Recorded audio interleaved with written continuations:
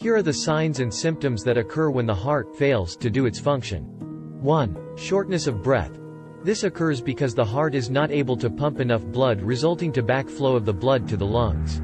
This can build up high pressure to the blood vessels of the lungs, causing fluids to go out of the veins and into the lung tissue. This can result to difficulty breathing, especially during physical activity, and feeling of drowning when lying down. 2. Fatigue. The body is unable to receive enough blood and oxygen due to the failure of the heart to pump adequately, which can lead to feeling tired or weak. 3. Swelling in legs, ankles, and feet.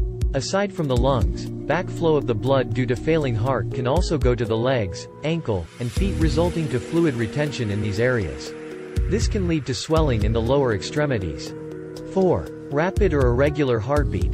This can occur as the heart tries to compensate for its decreased pumping ability. An irregular heartbeat can also occur and can be a sign of an arrhythmia, which is a problem with the heart's rhythm. 5. Persistent cough or wheezing. Aside from difficulty of breathing, fluid buildup in the lungs can also result to cough and wheezing, which can sometimes be mistaken as asthma. 6. Sudden weight gain. Swelling initially can affect the legs, ankle, and feet.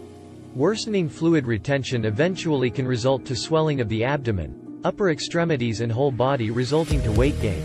It's important to note that not all people with heart failure have all these symptoms, and some people may have no symptoms at all. If you have risk factors for heart failure and developed any of the symptoms, consult a doctor for medical evaluation. Thank you for watching.